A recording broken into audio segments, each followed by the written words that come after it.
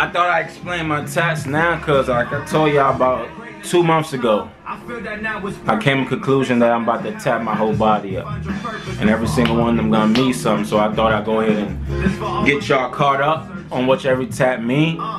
And yeah, and I got time-lapse video on this new one I just got. Can't really see it right now, but yeah, I'm gonna go over it. But yeah.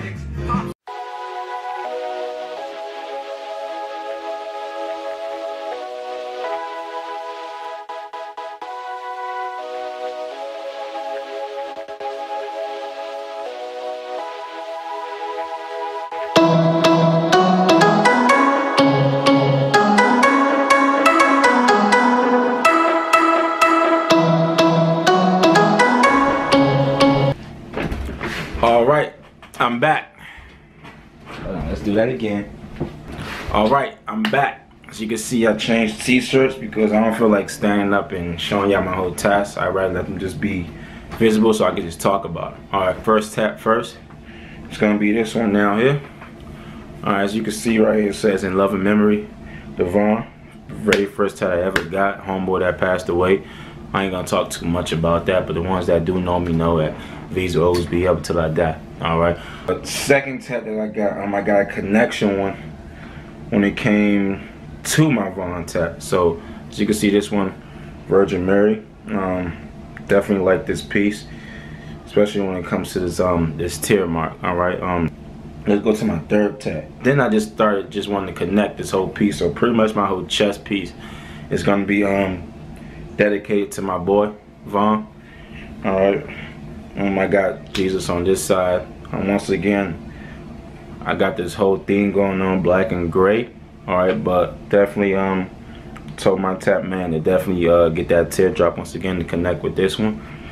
And that this tat is actually my tap man officially, which she is in the video, which I will show y'all during the time lapse.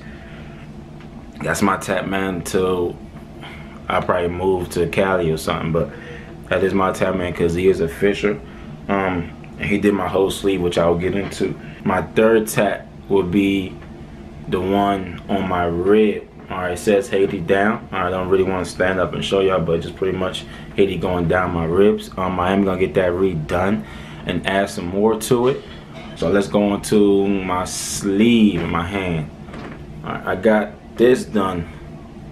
Alright, it says a reason on my hand. A lot of people think it says Jason because I'm always having a long sleeve on, so if you really could, it looks like it says Jason, but it don't. It says a reason.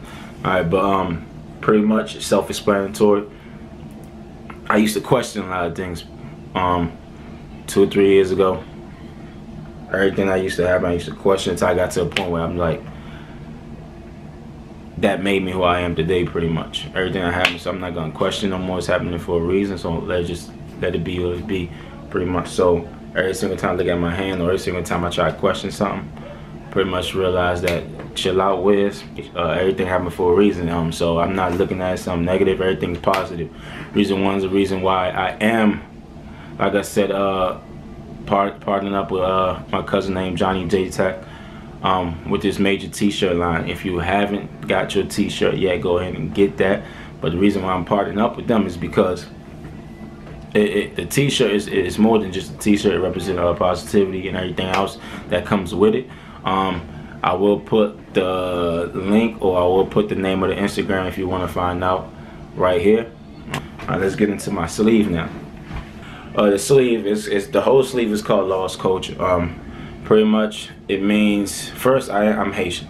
A lot of people that don't know that I am Haitian. Alright, and only way you would tell I'm Haitian is through my accent. That pretty much not saying that I'm Haitian, but you know I'm not from here. But yeah, I'm Haitian. The reason why it's called Lost Culture is because I can barely speak it now. I know a few words, and the only words I do know is the ones that my mom always stay telling me. Femin Bushu, Kisaudi, and so on and so on. But I can understand everything, don't get me wrong.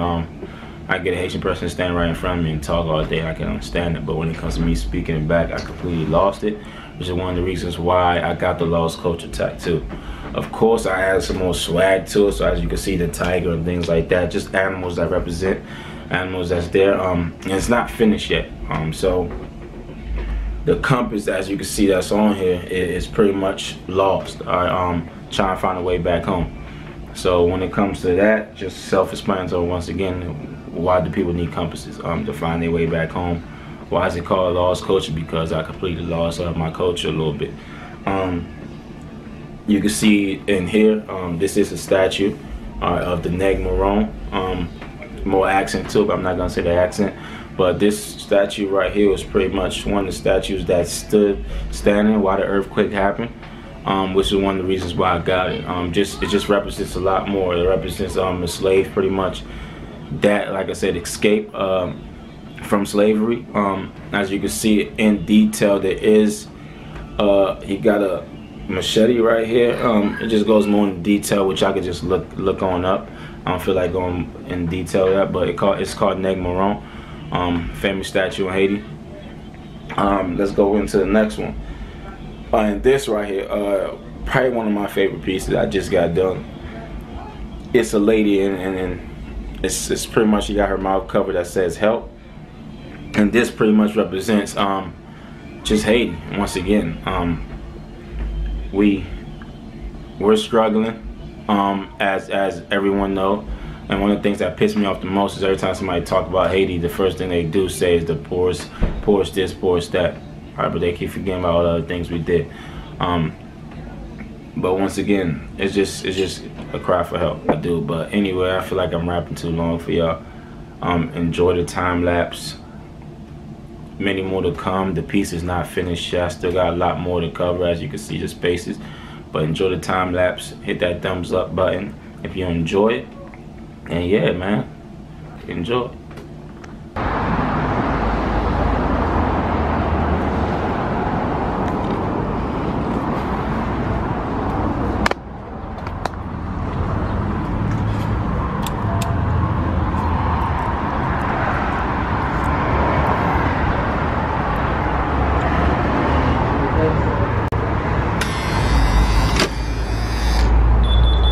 What's going on?